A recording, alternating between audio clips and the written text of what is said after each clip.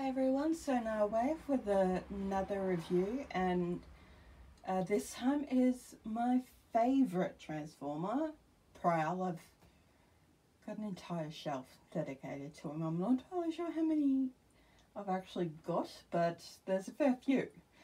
And the reason I've got his Siege version out as well is because this version of Prowl actually shares some transformation sequences with his Siege version, so I just wanted to show that off.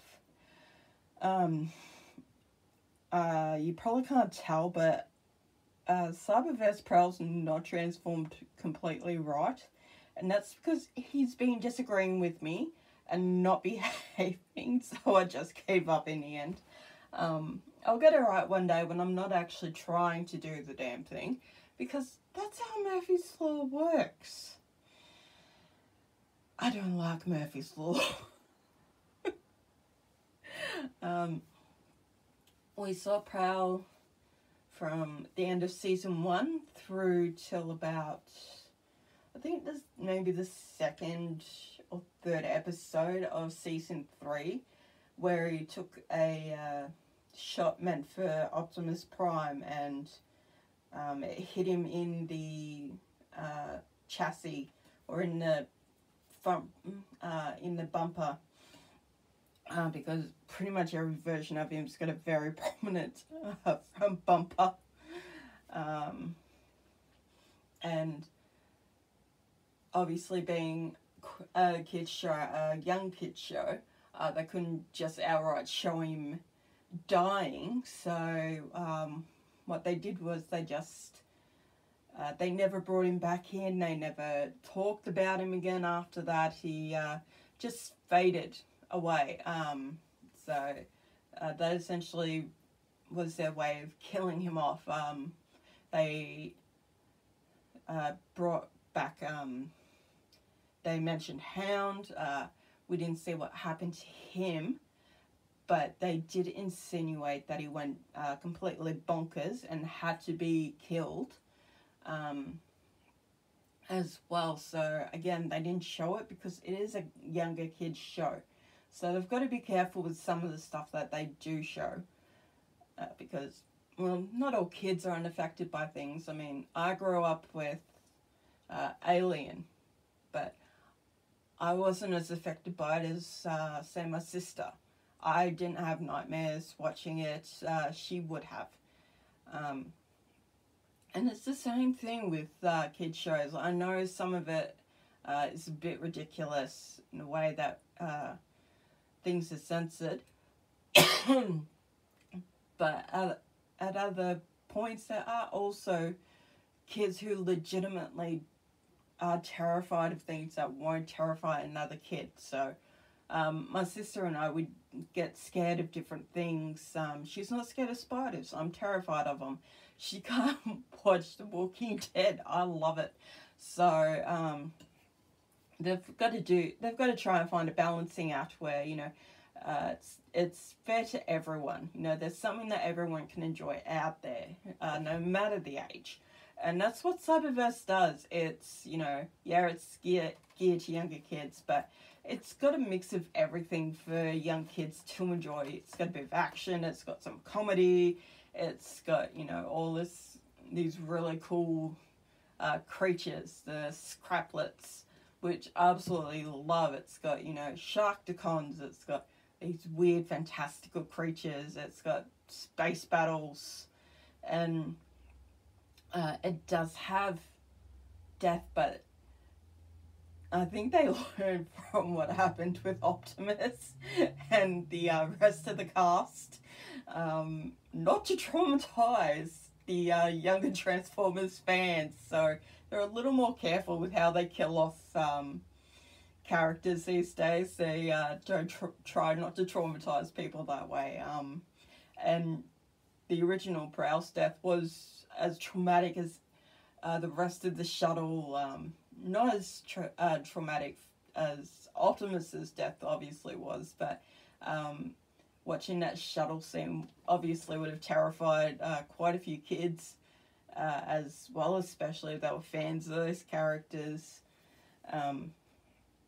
And yeah, they're just trying to prevent traumatizing again, I think. Going, let's just insinuate that he died, not actually show it. We don't want to traumatize him again. So yeah, he was actually hit in the exact same spot as the G1 Prowl was. So he suffered the same sort of injury, but they did it in such a way that no one really thought about it. They just thought, oh, he's injured, we'll see him again. And by the time things kicked up again, no one's thinking about him. No one's going, oh, where's Prowl? So, yeah. They did the same thing with Deadlock. I think the only two they really showed dying were Cheetor and Shockwave, and that was because it was something that needed to be shown, and again, it was done in such a way that it wouldn't necessarily traumatize kids the way they did in '86, and Hasbro's never going to live that down. Nah. But yeah, as you can see, he did not want to transform properly for me into his alt mode, so he's very naughty. He's a very naughty Prowl.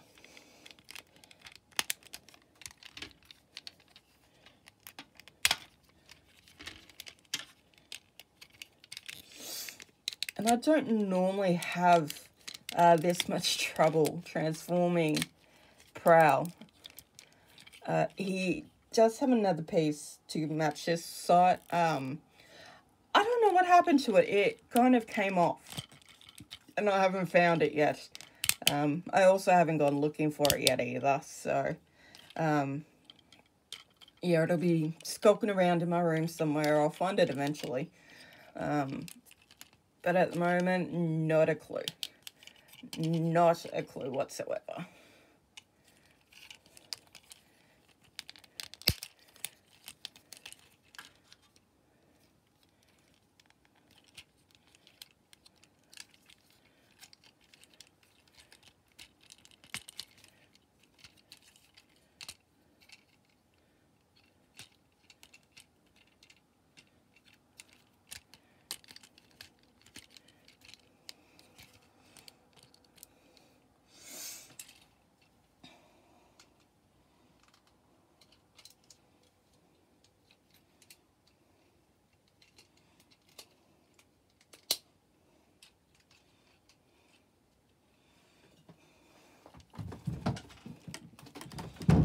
Hey! I'm sorry guys, that's the cat. He likes to get up on his cat tower and make a racket.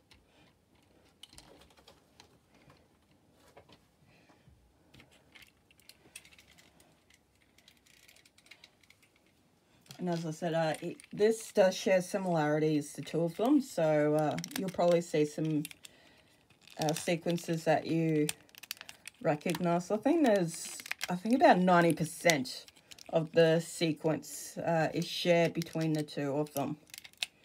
So, but unlike that Prowl, this one has no issues transforming for me whatsoever. He's a good boy.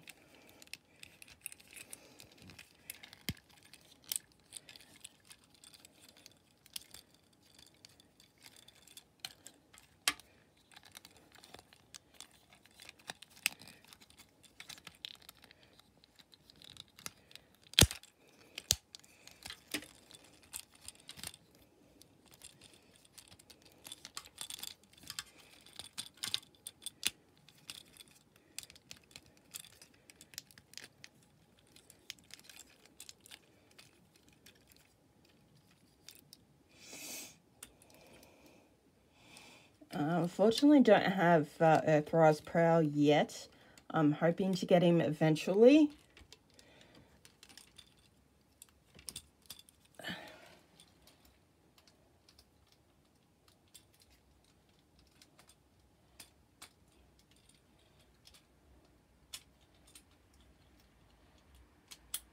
my friend at Playground Zero currently has the Prowl Ironhide pack available for pre-order. He's also just acquired, he's also getting the Earthrise Scorponok, as well as the 3-pack of the Rainmakers and the 2-pack of Thundercracker and Skywalk for Earthrise.